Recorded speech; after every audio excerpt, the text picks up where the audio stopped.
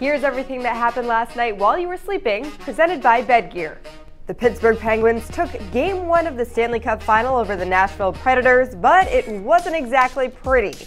The defending champs went up 3-0, but then get this, went 37 minutes without a shot on goal. The Pens finished with just 12 total shots in their eventual 5-3 win. Mike Trout is headed to the disabled list for the first time in his career. The Slugger will have surgery Wednesday for a torn thumb ligament.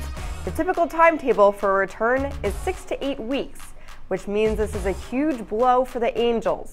And Tiger Woods released a statement Monday night following his DUI arrest earlier in the day.